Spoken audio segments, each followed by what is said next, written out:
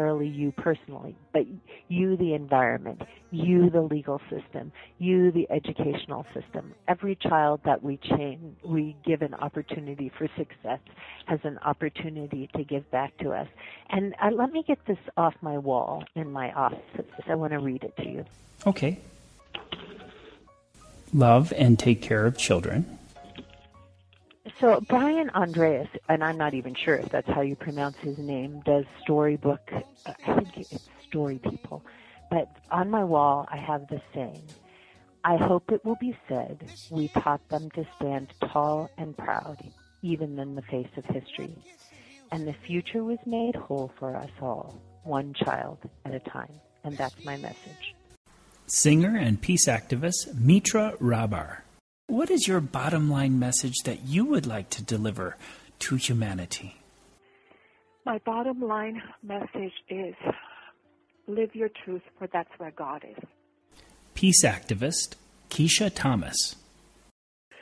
Wow, that's a deep question and it can have so many different layers. But I think the bottom line message to humanity would be this.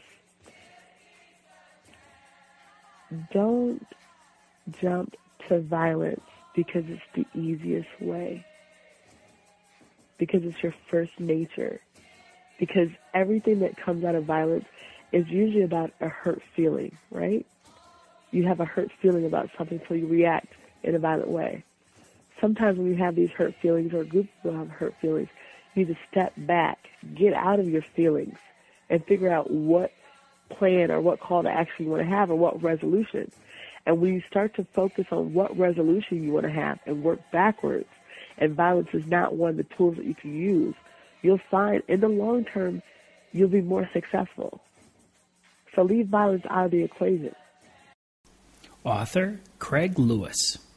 My bottom line message that I'd like to deliver to humanity is that when we work hard at helping ourselves, when we are dedicated to taking steps to improve our lives, to learn better ways to cope with the things we face in life that are troubling, when we develop coping skills that are helpful and effective for ourselves so that we can handle the situations we face in a more effective way so we have a better result.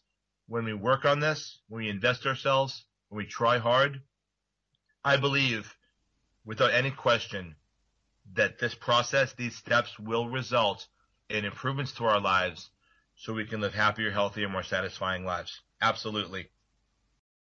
Professor Deborah Bowman. Never give up. Never give up. Because when, you mentioned this prior to our talk, and I thought about humility and never give up, but we've covered humility.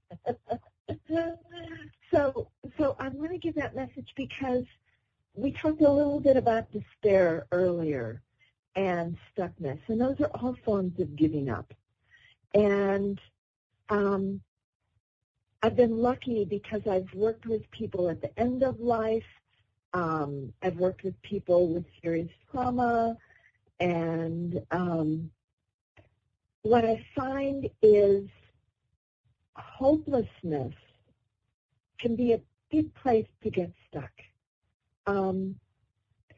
So never giving up is about continuing to crack open that inspirational book of quotes, to have that conversation with someone you love or someone you're having difficulty with,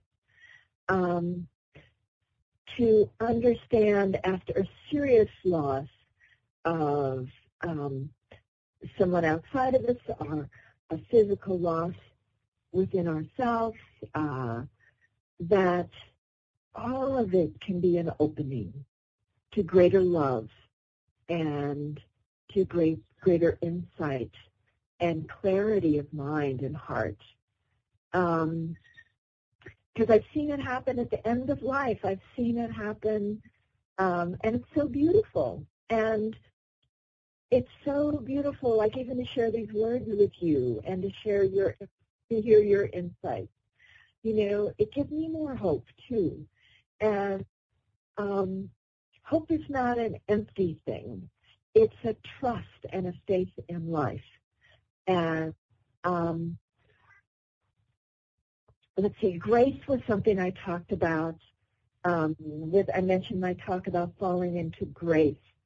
And I talked about the grace of presence itself, that grace isn't something that comes from outside and we're gifted by. Grace is there all the time. We just have to open our hearts and our minds and our eyes and our ears, and there it is.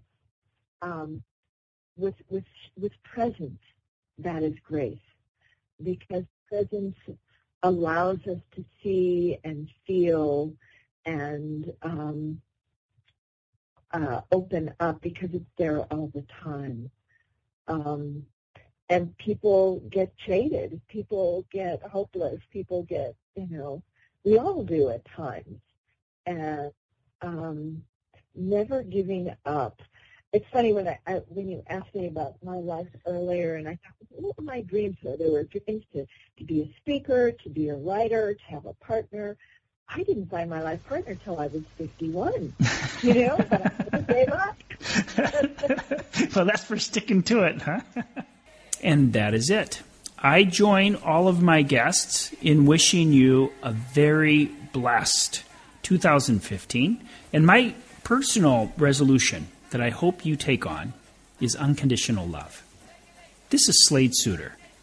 Until next time, and next year, be authentic, be true, and be free.